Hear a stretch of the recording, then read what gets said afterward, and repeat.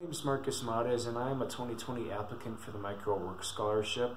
So if I had a 13th statement in the Sweat Pledge, then it would be to never be afraid to stand up for yourself, because I feel like kids nowadays have a lot of trouble in school and work not being able to self-advocate and stand up for themselves, because they feel like they were just put here to follow orders and be good in school and education. And of course that's important, but as the next generation of leaders, we weren't just put here to follow orders. We got to stand up for ourselves, because we're the ones that are going to change the world. And that's why I want to be a welder and go to trade school, because I want to be a big part of America's future. I feel like it's really important. So anyways, I hope that I am considered for this application. Anyways, make work cool again. Love you guys.